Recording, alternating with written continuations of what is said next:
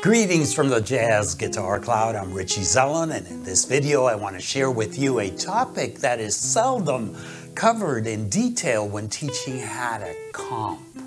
And I'm referring to the use of your right hand. Your right hand technique is the first in a chain of elements that ultimately combine to determine what kind of tone you get when you strike those chords. And that's because whether you use a pick or your fingers, it's your right hand that executes the attack of the strings to produce sound on the instrument. So stick with me, because in this lesson I'm going to show you 3 essential right hand techniques you can choose from that, when used in the proper comping scenario, will help bring out your instrument's best natural tone. Coming up next.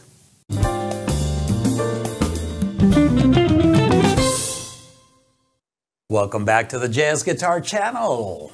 The first right hand comping technique I want to demonstrate today is the pick technique. And this is also the least used among modern jazz guitarists when comping. Why?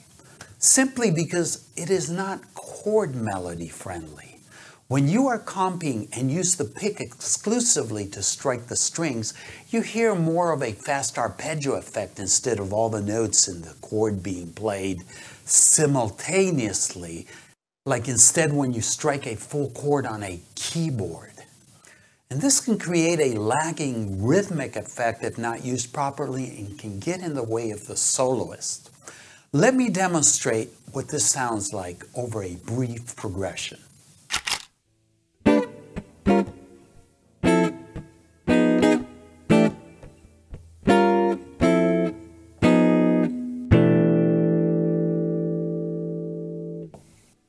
So even though I started by mentioning one of the cons of using the pick exclusively when comping, in the end, it is all a matter of context and the overall effect you want to achieve. So next I want to show you 3 comping scenarios when the pick is by far your best choice. The first of these is when the music calls for a traditional swing feel. And I'm talking about what is known as the Freddie Green style. New to jazz guitar and not familiar with Freddie? Well, he was the guitarist with the Count Basie Big Band. Back in the early days of swing, amplifiers were not readily available, and using a heavy pick on a full body archtop with heavy gauge strings was the way to cut through the band.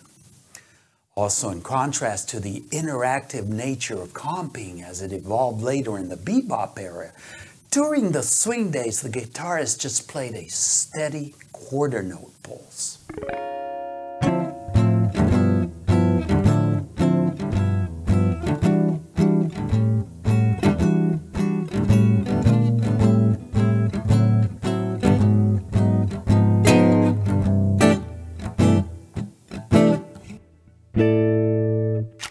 Now, another offshoot of this same concept, which in turn developed in Europe around the same time, was the gypsy jazz style.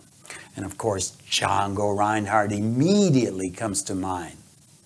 And again, the need to create a swing feel with no drummer in a purely acoustic scenario required that the guitar be both percussive and loud.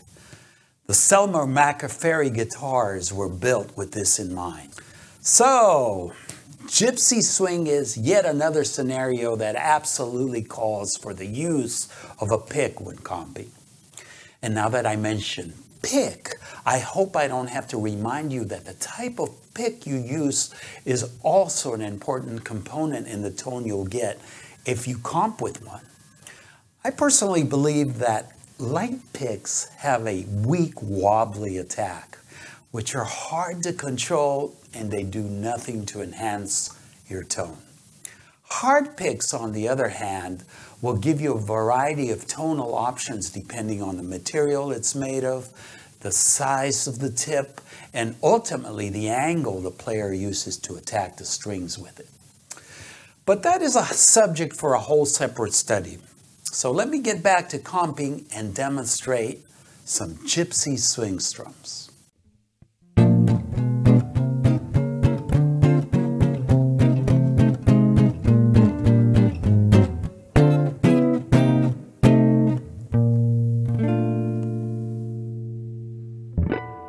Finally, a style that calls for the use of a pick and is closer associated with our day and age is funk or jazz fusion. This calls for a lot of left-hand muting between the chord hits and allows for the use of some very percussive effects.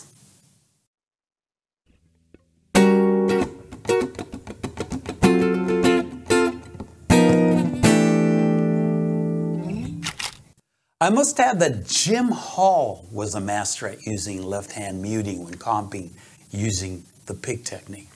And I recommend you check out any of his duets with Ron Carter, and you'll be able to appreciate how he masterfully comped with a pick, even in a post-bop setting. Let me just give you an idea of this concept.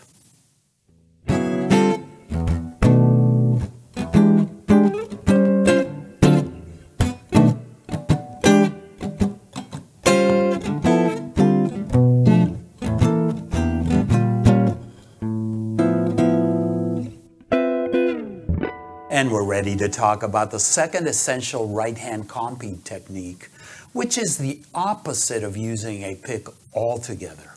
Of course, I'm referring to comping fingerstyle. And while the use of a pick is a later development associated with the use of steel strings in the history of the guitar, the use of the right fingers has been the norm among classical players using nylon strings for centuries. The main advantage here, like I briefly mentioned at the beginning, is that you can simultaneously assign a separate finger to each string in a chord voicing and hear the entire sonority of the chord at the same time. This allows for more of a pianistic approach. It also allows us to control the volume of each string independently and create a balance on what notes in the voicing we want to stand out. Furthermore, it allows for an equalizer-like placement of the right hand, which takes full advantage of the tonal properties of the guitar. Let me demonstrate. And this is the equalizer hand placement, where the thumb plays the lowest note in the chord. We're closest to the neck, where we get more bass, while the rest of the fingers are spread out like an equalizer, and each one is getting more of the highs, with the ring finger being the closest to the bridge.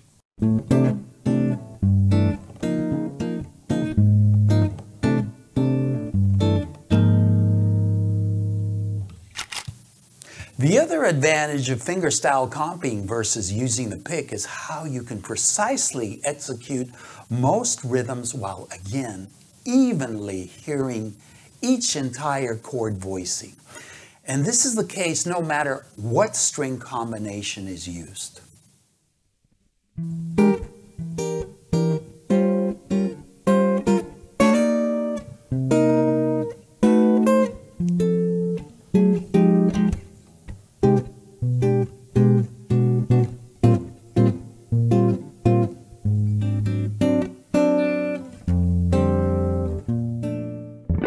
One of the disadvantages some players find with fingerstyle comping is the fact that they have to somehow switch from using the pick, from playing single string lines, to comping fingerstyle. And this can be a challenge at first, and many players resort to quickly placing the pick in their mouths, which is not the cleanest or safest option, to say the least.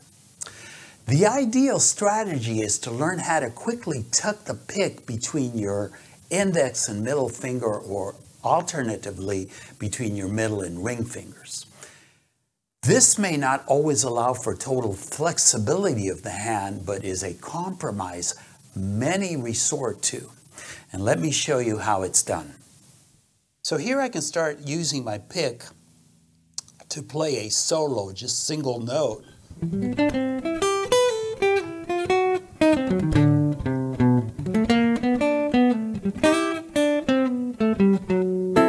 And then switch to comping and back. And on that note, we're ready to explore the third essential right-hand comping technique, which is a combination of the best of both worlds, playing with a pick and playing purely with your fingers. This is known as the hybrid picking technique. It consists of holding the pick with your thumb and index and using it to play the lowest string in your chord voicing while using your remaining fingers to pluck the remaining strings in the voicing. And before I show you how this is used, let me comment on its pros and cons. The pros should be obvious. Aside from the fact that you don't have to put the pick aside when switching from single lines to comping, it enables you to effortlessly go back and forth using some of the pick techniques associated with playing swing and those based on the classical fingerstyle technique. And let me show you how it's done.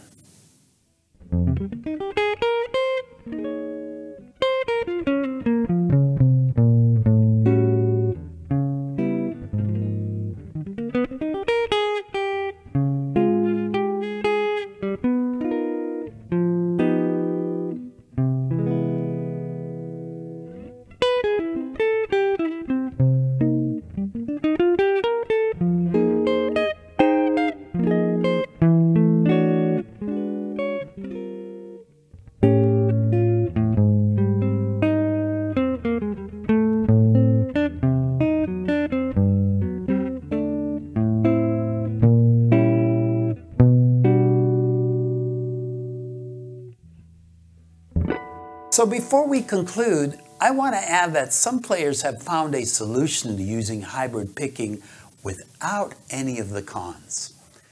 And the answer is a thumb pick. In a 4-chord, this allows you to have your index, middle, and ring finger free to play 3 strings independently while your thumb plays the lowest string. In addition, you can switch from chords to playing single lines and back, totally worry-free. But truthfully, even this has its cons. Only a handful of guitarists come to mind that have successfully achieved this. And this is because thumb picks can feel very awkward and don't always have the best tip to control your string attack. Believe me, throughout the years, I have tried my share of them and have usually given up after a few weeks. So much for thumb picks. Well, that concludes the 3 essential right-hand comping techniques I wanted to share with you. I'd love to know which one is your preferred technique, or if you have a 4th variation that most of us aren't aware of. So please be sure to comment in the section down below.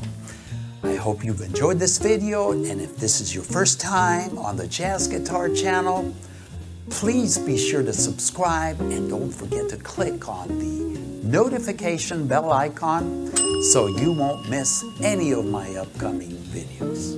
Meanwhile, here's another video I think you'll enjoy.